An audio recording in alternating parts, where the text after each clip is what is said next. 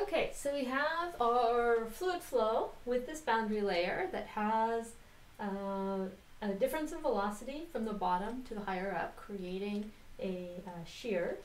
And that shear creates what we call the Bernoulli effect, which are these fluid forces that both push downstream and lift up on a grain. So now we have the question about, when does a sedimentary grain actually move? So we have our surface, and we have a grain sitting on the surface here. We're going to break down the forces. So the gravity depends on the mass and the gravitational acceleration.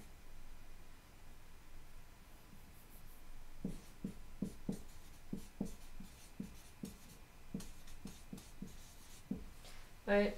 The gravitational acceleration is constant for all grains. So the real variable among the grains is how much they weigh. And this, of course, depends on the volume of the grain and the density of the grain. Different minerals have different densities. Okay? And then we have our fluid forces that lift up and downstream. And the fluid forces can be divided into two different components.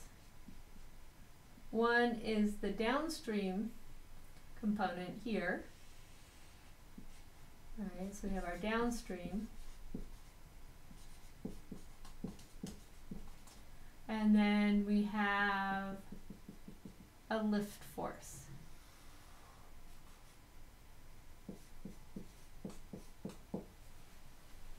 From that pressure difference, where we have pressure medium and pressure low. That pressure difference with some high pressure in here and low all the way down on the downstream side. But we have this lift force. So the grain can roll if the downstream force is big enough, but it won't actually be lifted up off the bed unless the lift force is greater than the gravitational force. So basically we can say that the grain can roll due to the downstream force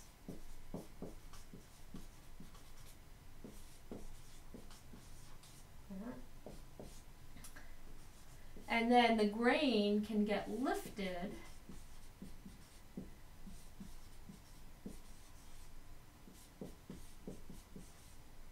if and only if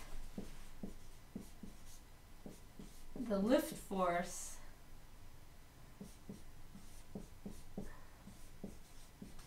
is greater than the gravitational force.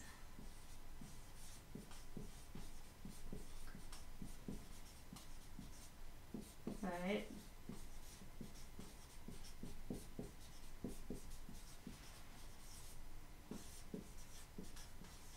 Right? So the amount of lift that you get from this pressure difference has to create a force that's big enough to pick it up off. If that force that's created is big enough, if it's larger than the force due to gravity, it will lift off the bed. And it'll get pulled up into the flow and downstream along the combination of the force, so the gravity force and the fluid force. Okay? So it's really key that there's a force on every grain where there's a pressure difference from the bottom to the top, but it will only lift if it has a big enough upward force. That's true for planes as well. The reason we need a runway to take off is that the plane has to be going fast enough that the Bernoulli effect on the top of the wing overcomes the gravitational force that's holding that plane to the ground. Right? And so as the plane accelerates down the runway, that lift force gets bigger and bigger and bigger, and then it eventually goes off the ground. The same thing is true the well, it's a little different for grains because they're sitting there, but the stronger the flow is over the top of those grains, and the bigger the difference the flow is at the top from the bottom, that bigger that lift force is going to be. So if we think about it that way, we basically can conclude that a steeper flow gradient